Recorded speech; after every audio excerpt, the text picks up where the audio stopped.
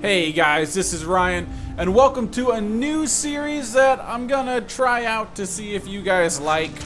I don't know, I never know what you guys are gonna like and what you're not gonna like, so we're gonna try out this. This is Torchlight 2, and I am running around. I already forgot the name of my class. It's like the engineer class or something like that, or the constructor class.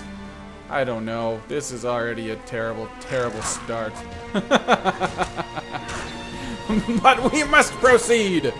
So anyway, I have a ferret pet that you can see there. He's a ferret.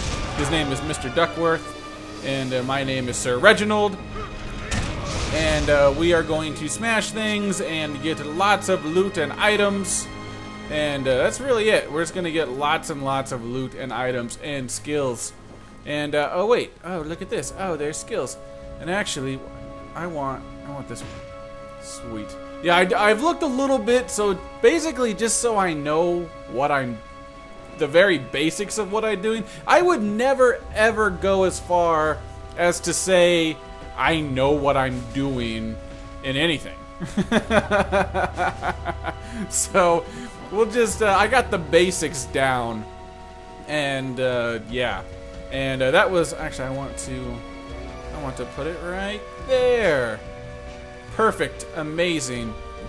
And oh wait, ow, wait, that didn't work. Oh, that's okay, that's the wrong skill. See what I mean? Just I'm a freaking mess. I never know what I'm doing.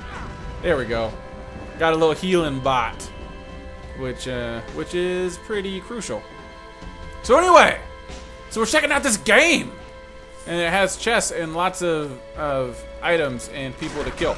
So you might not know the how the Torchlight series, you know, like you don't know how the first one went. You might feel a little bit lost.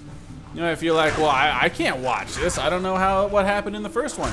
So I didn't play the game either. But I'm going to give you a brief history of Torchlight, at least how I think it all went down. Nothing about this is factual, just so you know. But this should help you, though. You'll see. This just hear me out. So anyway, this is how I think it all went down.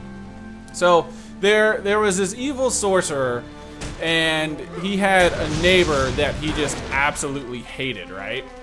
And the reason he hated his neighbor was because his neighbor like had all these torches that he would just leave on all night. And so he'd go over and he'd be like, "Hey, you know, can you turn your torches off when you go to bed? I gotta wake up at like 5:30 in the morning to go to work, and you know, I can't sleep because these torches, they just like shine right into my room." And he's like, "Screw you, dude. You know, I bought these torches. I'm gonna leave them on all night. You know, what are you gonna do about it? You mad, bro? Deal with it." And you know, and this sorcerer, he had a job that he hates, and he has his neighbor that he hates, and he has family problems. And so he was just like, he is walking around one day just thinking about how much he hates everybody in his life. And he found this gem, and what this gem does, since he's an evil sorcerer, he knew this, that he could use this gem to actually like unleash this huge darkness on the world. And it's not like so dark that you can't see at night, or you can't see at day kind of thing, like the sun's too bright. But at night, like it would like eat the torchlight. You know what I'm saying? You get torchlight. See how it's all coming together? You think that, you know, some amazing writer wrote this, but no, this is all straight from my head. Anyway. So he unleashes this gem, since he's the sorcerer, and you know, and it's just all this darkness upon the world, and it's a really big bummer, and everybody's sad. And so then it flashes to you know, the main character, and when you were really young, your parents died in a car wreck, and you survived, and so your uncle had to raise you. And his name is Doc, and Doc, of course, is short for doctor. But it's kind of confusing because he's not actually the town's doctor. That's just doctor is his name, so he likes to go by Doc. So it's maybe not as confusing to people, but really it's still confusing. And they actually there's a lot of in-game jokes about that, I would assume, at least. Anyway, so yeah, your uncle, the doctor. Oh, look at this guy. Look at this purple guy that he's already half dead. But that fight was so much fun. That was amazing. That was amazing! And now I can open this chest, I assume. Haha, I can. I got lots of armor I need to look through. Anyway, where was I in the story? Ah, so your Uncle Doc raised you. And you know, he's always like, you know, hey, it's your destiny to go kill this wizard, and you're gonna return the light to the land, and you know, you're very important and all this stuff. You a new recruit? Hold on, what do we got here? You saved my life. Well, you're welcome. What can we get?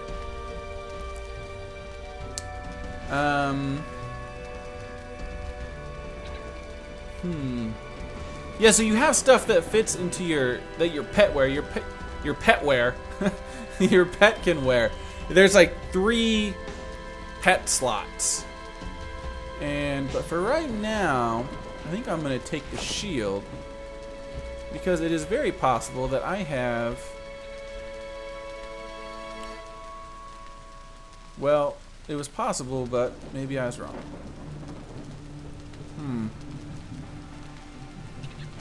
Oh, sweet, there we go. Oh, I can't use it yet! I need more dexterity. Can I, how much dexterity do I need? I need 8. Can I get 8? Yes, I can. Boom. Use it. And use the shield that we got. And oh, look! I got these. Let's do ice damage. Perfect! Anyway, yeah, I just put a rune in my weapon slot, if you're wondering what just happened. Anyway, man, I keep getting distracted from my story. So the uncle, he tells you, like, hey, you gotta go save everybody and kill the evil wizard, right? So you go out on this journey, and, you know, you kill a bunch of bad guys, and you're doing your thing. And so at one point, you have to, like, cross this big ocean. And you're crossing the ocean, and you meet this girl on the boat, and she'd actually run away from home. And so you talk to her, and you tell her your quest, and she's like, hey, you know, I really want to help you. And, you know, I ran away from home. I'm trying to, like, find myself. And so she offers to help, and you're like, yeah, you know, come along. We'll be this great team. Sorry, small pause. Okay, I can't even use it yet. Okay. Anyway, continuing on. And so she joins you on your journey, and you go along, and you're killing more monsters, and you finally get to the evil wizard tower, and it's this big epic fight, and you're climbing the tower, and you get to the top, and you're fighting the end guy, and it's just like, oh my god, this is so intense. And then, like, you beat him, and you think you've won, and then all of a sudden he pulls this cheap shot, and he knocks you to the ground. And so he's standing over you, and he's about to kill you. And all of a sudden, the girl that came with you, she's like, Father, no! Which is a huge twist, because there's no way that you saw that coming. And so then he's like, wait, what are you doing here? We sent you away because you got pregnant. And then they get in this big fight, because she's like, why'd you send me away? You know, blah, blah, blah. And so there is a big fight, and they're going back and forth. And so while they are fighting, you like kind of sneak away, and you get the mage staff, which is the only way you can kill him, which you found out just then somehow. Anyway, so then you get his secret mage staff, and then you kill the evil wizard, and you know, everybody's so happy because you've won. And then you have to actually go, you know, back across the ocean, and on the way back across, your ship hits an iceberg and it sinks. And so there's like all this debris and stuff in the water, and you decide to give up you let the girl like float on the debris, because only one of you can do it. So you sacrifice yourself so she can live, and she has a baby, you know, it's the right thing to do. So you give her the gem, of course, so that you know, she can take it to Doc. And she does. She takes the gem to Doc, and Doc does his thing, and he puts the darkness back into the gem.